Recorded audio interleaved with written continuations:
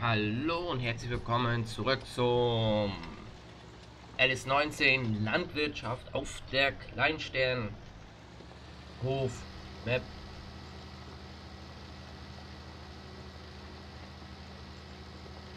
Bin immer noch hier beim Eingrubbeln vom Mist. Also schön gut vermischen. Danach wollen wir den Sojabohnen einarbeiten, sehen, drillen, wie man es auch immer nennen möchte. Kann man halten wie ein Dachdecker. Natürlich hier mit dem GPS-Mod. Das erleichtert doch einen das Leben.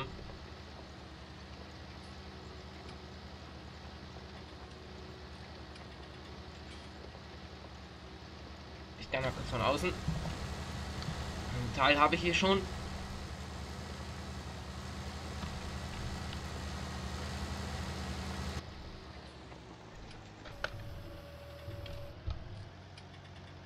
So, dann fahren wir die Spur hier hoch.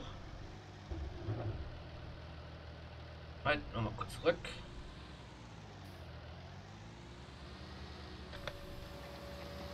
So, dann runter. Weil Sojabohnen Raps. Raps wollte ich hier rauf machen.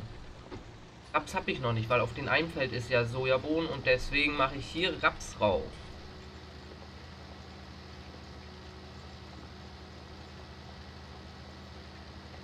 Weil dann habe ich fast alles durch, bis auf Kartoffeln und Rüben.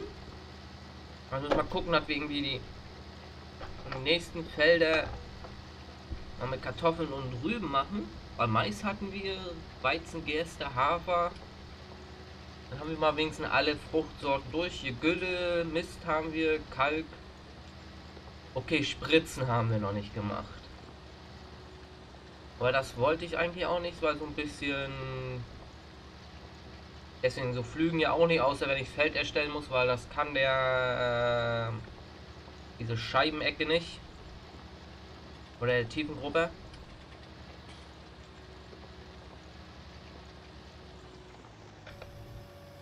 So. Ah, ich hätte doch Head-Tracking mit anmachen können. Aber egal.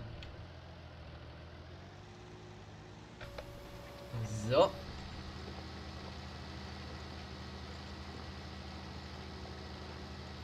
Weil hier bei der Saatkombi brauche ich dann auch keine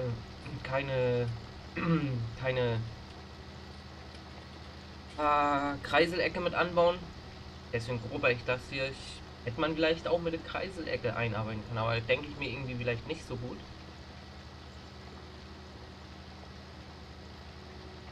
Weil ich hatte ja mit der Scheibenecke das Flügen gemacht. Habe ich ja den Mist draufgefahren. Jetzt grubber ich den Mist ein oder arbeite den Mist in den Boden, da der gut vermischt wird.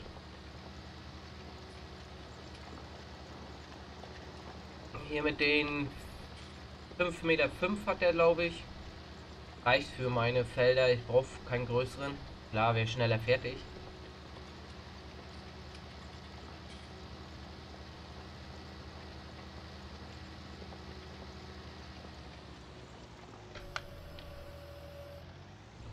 So, wieder hier hoch. Oh, hier ist die Bahn.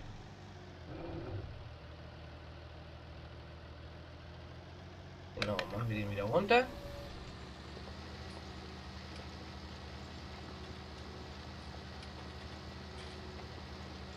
Genau, den neuen Mähdrescher-Pack habe ich drauf. Ein Glas 6 Jahren 540 und 570 ist da drin von 6 Meter bis 7 Meter. Mal gucken, wie der ist. Der andere war ja irgendwie so komisch. Der hat sich immer bewegt, wenn ich den Schneidwerkswagen mit Schneidwerk drauf hatte, hat der Schneidwerkwagen sich immer so wegbewegt. Steht er ja manchmal nicht mehr da, wo er steht.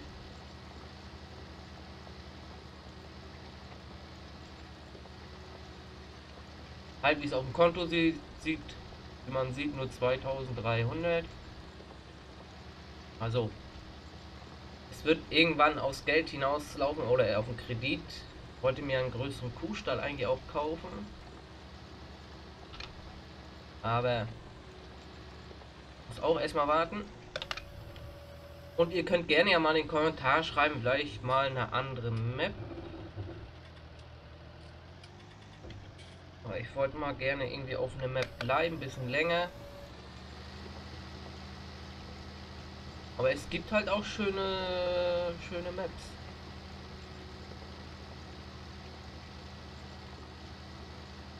Muss man ja sagen.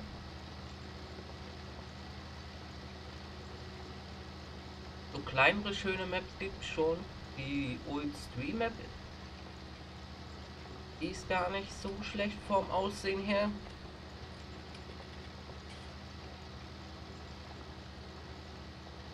Aber ich glaube, da gibt es den Hof schon.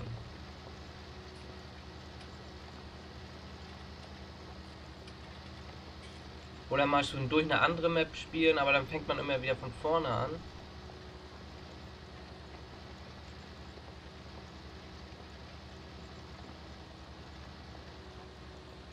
Könnte man auch mal machen.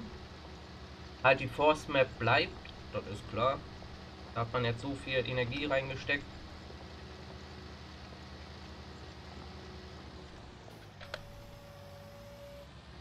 So, komm. Jetzt.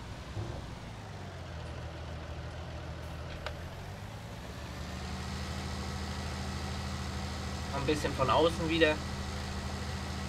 Nehmen jetzt hier das Vorgewende weg.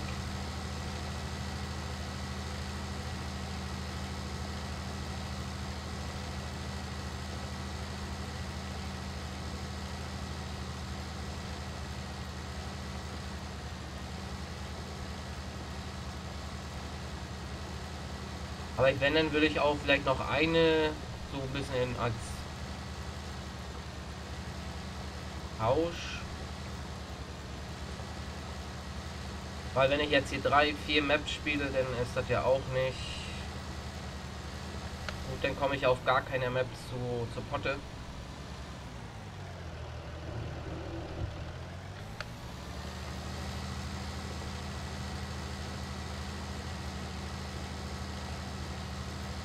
So, dann haben wir nämlich hier die erste Düngestufe.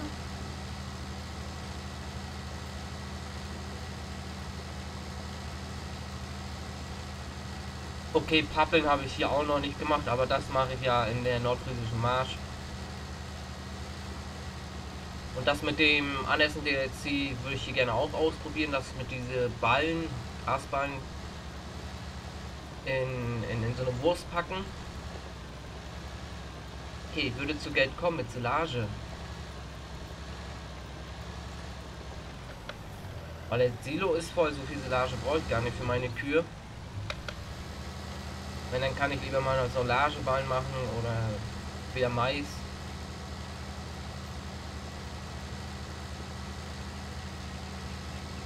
Wenn ich doch mal wieder was für die Kühe brauche.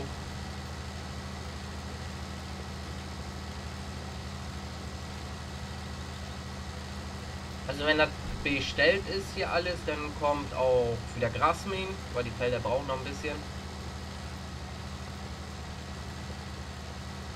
Und dann werde ich auch links hier das mit den Ballen von Anessen DLC ausprobieren.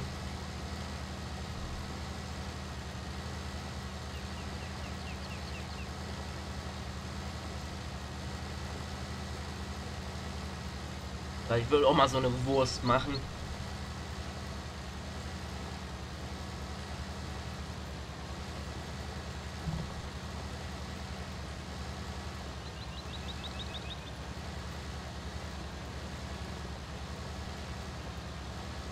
Ja, vielleicht doch noch einen normalen Schlepper.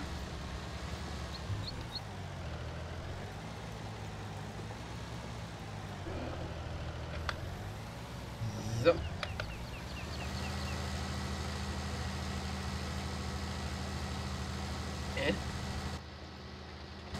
Ist das Lenkrad gerade? Okay.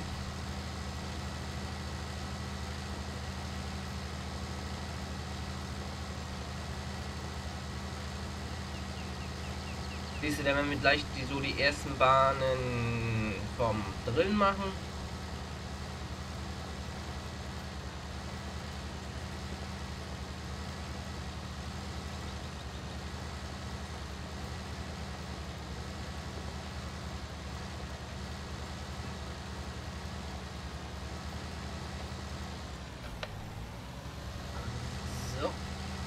das letzte Stück hier davon Vorgewende weg.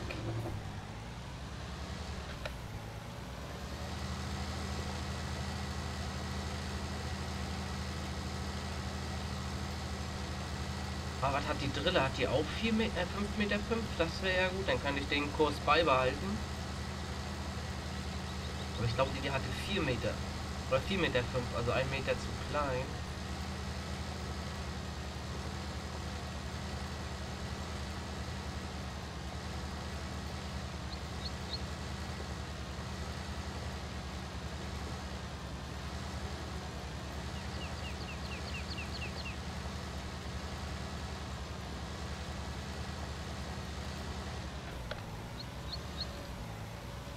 Klappen wir das ganze Gedingste hier zusammen.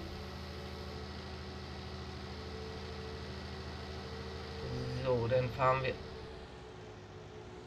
hastig zum Hof.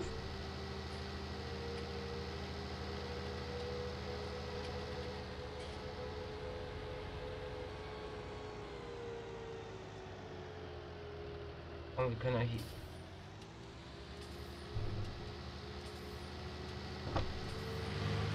hier lang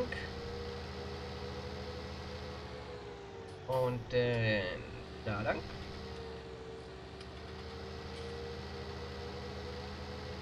Was ist das Update für den Misthaufen? Hätte ich noch machen können. Vielleicht geht das denn jetzt besser mit der Zange rauszuholen.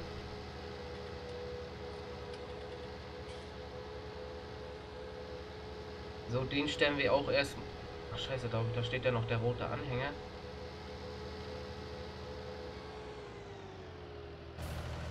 Okay, dann stellen wir den erstmal auch hier hin.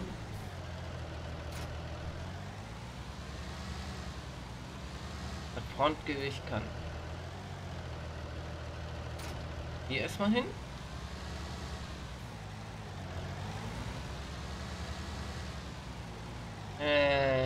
Brauche ich den hier?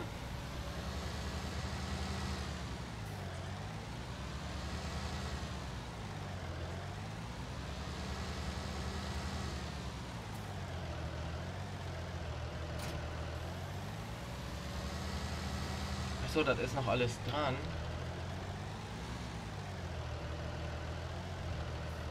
Aber machen wir das anders.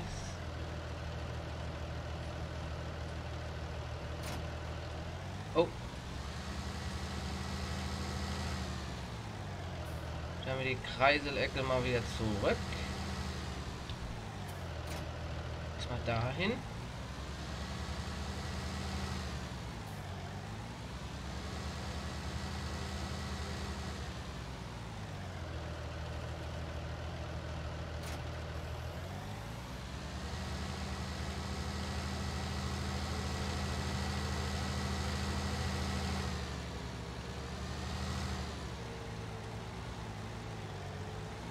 War das hier eigentlich noch Saatgut?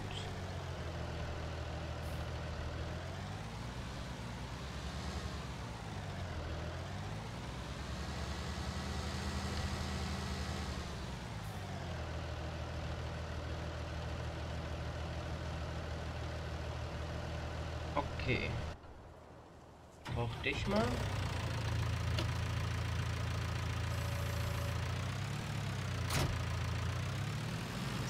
So. Achso, ja, habe ich das noch nicht auf den Joystick gelegt wieder.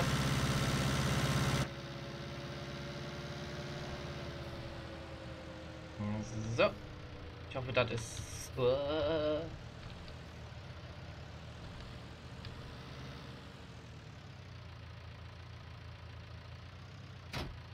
Halt, den Big Pack brauche ich.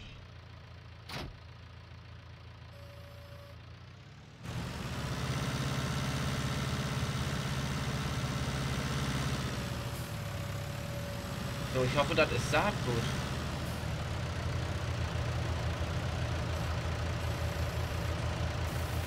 Ja. Was ist das denn?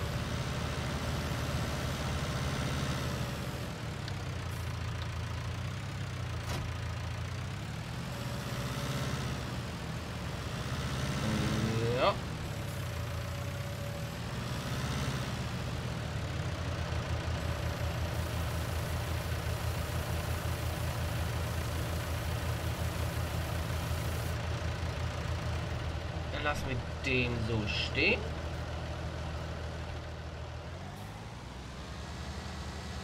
Hopsen wir hier mal rein. Nee. Okay. Plane. Nee, die hat was ein geringeres Gewicht. Gewicht sag ich schon, Breite.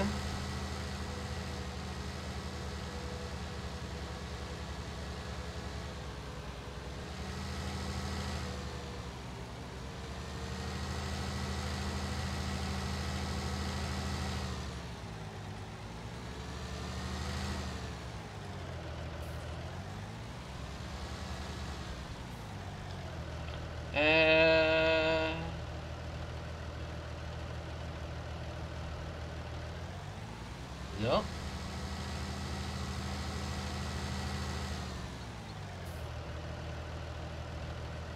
Ah, Fehler.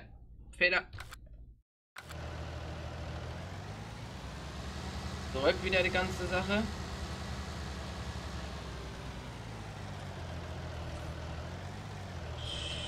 So. Ach, hier müssen wir auch mal gucken, ob da genau 4 Meter 2. Alt und E. Alt und E.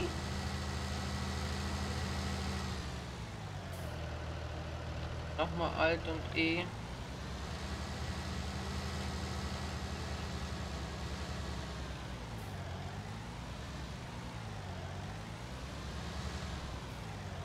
Ah. Alt. Ach, so geht's auch. Genau. Kurz hier rein. 11 und 12 Gruppen. Sehen. Hier. Komm mal. Oh. Speichern. Zurück. Gerste. Hafer. Raps.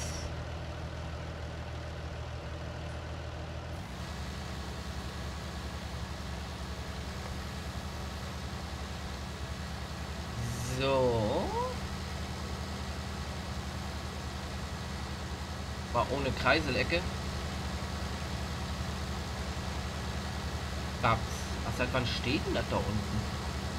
War vielleicht nach einem neuen Update.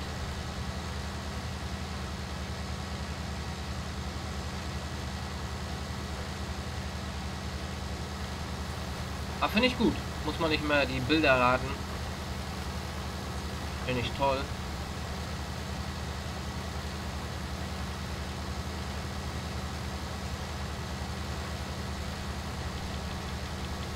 Hä?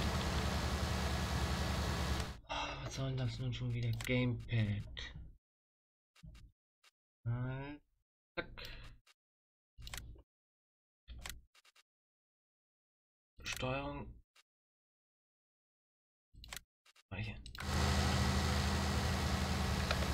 Mach das mal hoch.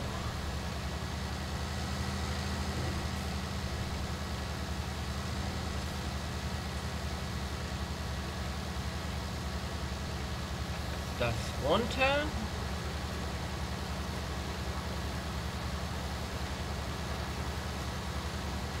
Warum hat er das denn jetzt wieder rausgesch... Oh, oh. Hoffentlich bin ich irgendwie auf Steuerung zurücksetzen gekommen. Ach nö. Aber Lenkrad funktioniert. Die Knöpfe sind auch noch belegt.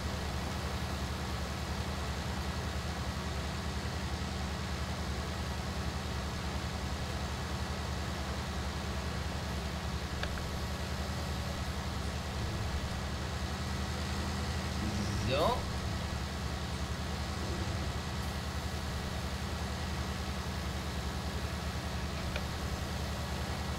Und das war ja so, wenn ich jetzt Tempomat reinmache, dann bremst er automatisch am Ende an einer bestimmten Stelle ab. Das ist ja eigentlich auch gut.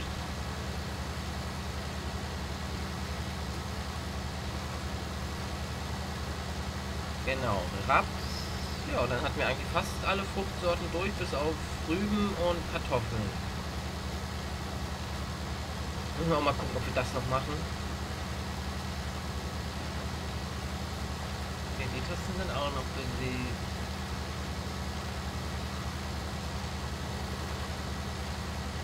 Genau, da muss ich das jetzt schnell noch wegmachen.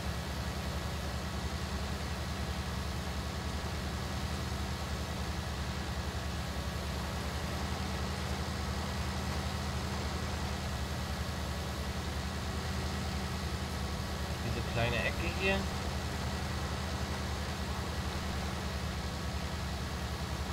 Können wir das wieder einschalten.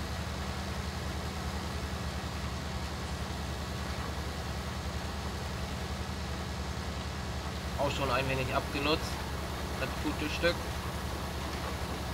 Aber er hat irgendwas, muss man leider sagen.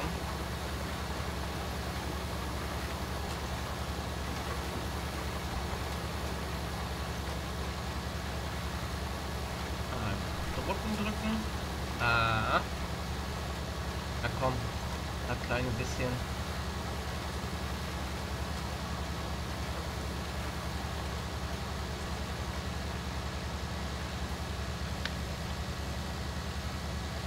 So, dann machen wir mal ein Stück hoch. Machen wir mal in diese Spur hier rein.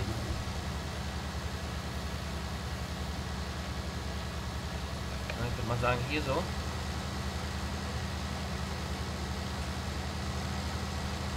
Dann gurken wir mal da hoch.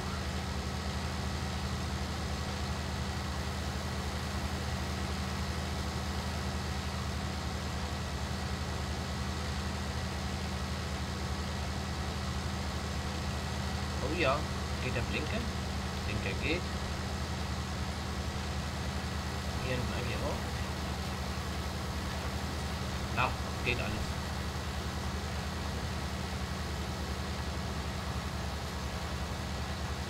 Und halt, wenn ich das recht verstanden habe, funktioniert das so, dass hier ein Gebläse unten drin ist. Genau, das verwirbelt irgendwie hier oben.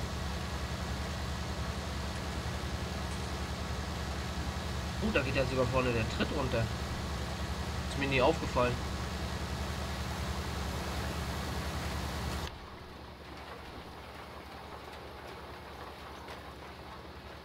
Ja, schon ein wenig ramponiert. Müsste mal neu lackiert werden.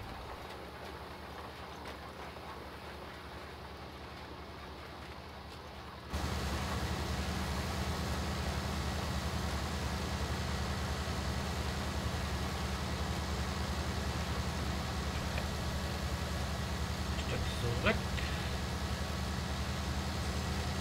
In diese Spur rein.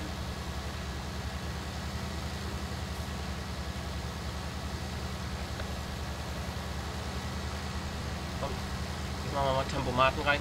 Habe ich weniger Arbeit. Brauche jetzt nichts mehr machen. Gar nichts.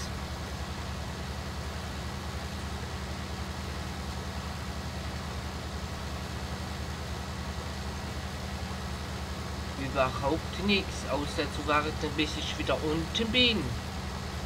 Dann fahre ich wieder hoch und dann brauche ich auch nichts machen.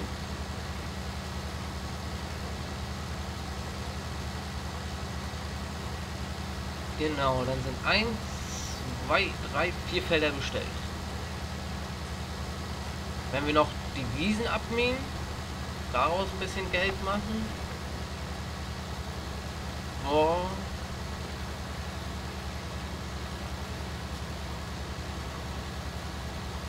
Oh, hier nebenan sind Kartoffeln drin.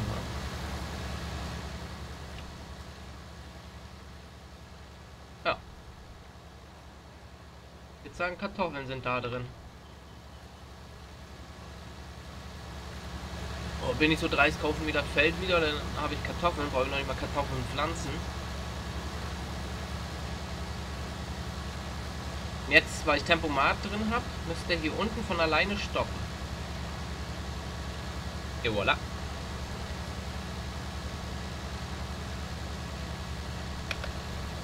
Der Knopf.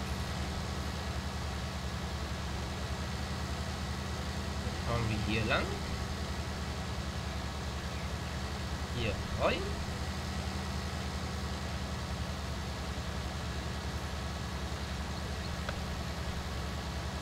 Und gib ihn. Achso. Und wenn ich hier unten an den Punkt komme, wo er sonst anhält, hält er auch das an. Hat man eben gesehen, dass er das kleine Stück angehalten hat. Hoch und dann Stopp.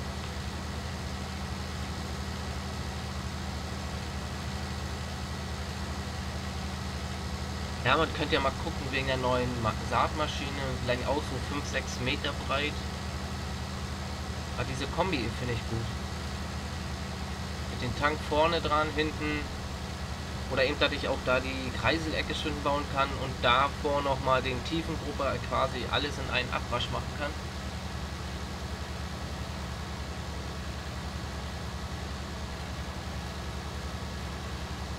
Sprich Tiefenlockerung, Kreiselecken. Oder Kreisel, ja, nennt man Kreiselecken, ich weiß es nicht.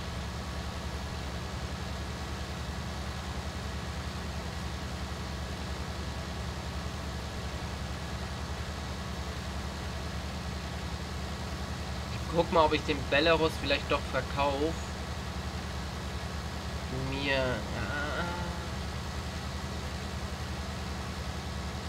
Oder zwei neue, dass wir vielleicht ein bisschen Abwechslung reinkriegen. Vielleicht noch also ein Fan. Und weiß ich nicht, ein John Deere. Kriegen wir ein bisschen Abwechslung von den Treckern hier rein.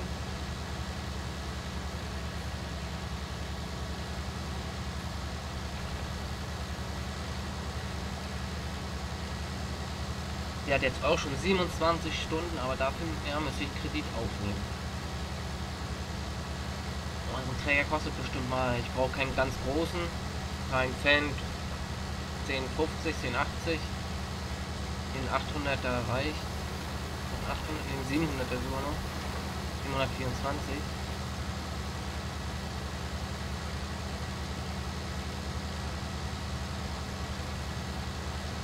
Weil hier habe ich ja einen schönen Fan drauf schon, der ist ganz nice.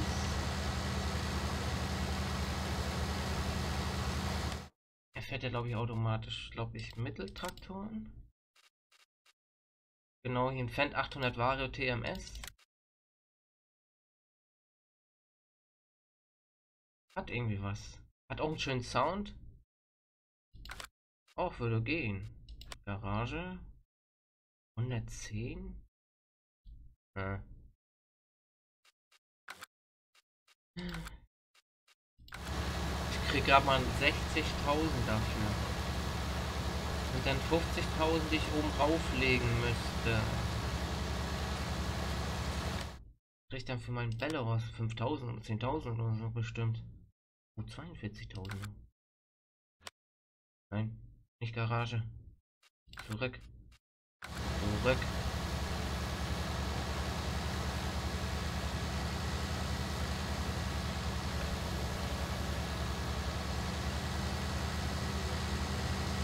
Ja, muss mal legen. Oder über beide Fans, den Fan und den Belarus verkaufen. Und den Fan dafür und dann mal gucken, noch einen John Deere, einen kleineren. Oder ein Case. Oder ein MF, also Massive Mars und Ferguson.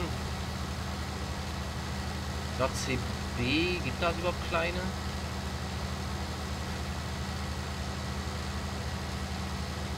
Oder halt einen noch einen kleineren Steier dazu für Düngerarbeiten und so.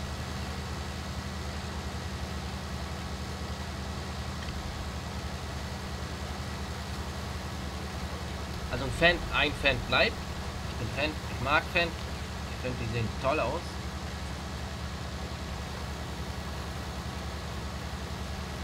Weil der Fan 800 wird kommen. Alleine schon für die Hänger ziehen und so.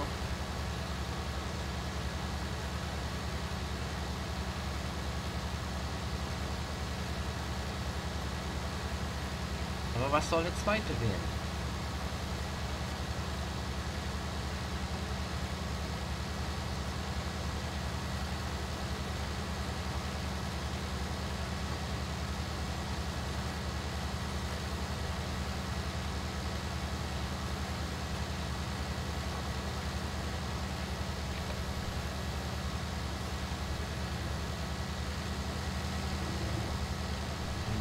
So.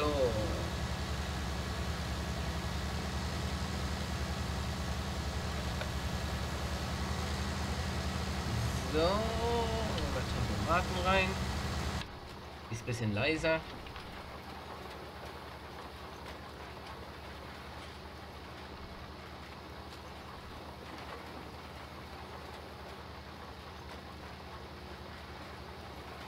Ja, mal gucken. Also den ich gerade gezeigt habe, den Fendt 800 TMS, der wird noch kommen. Der hat einen schönen Sound, finde ich. Klar, gibt es welche mit einem schöneren, aber der hat schon was. Aber auf jeden Fall bedanke ich mich natürlich wieder fürs Zusehen. Ich freue mich natürlich, wenn ihr beim nächsten Mal wieder reinschaut. Und natürlich auch beim Forstbereich.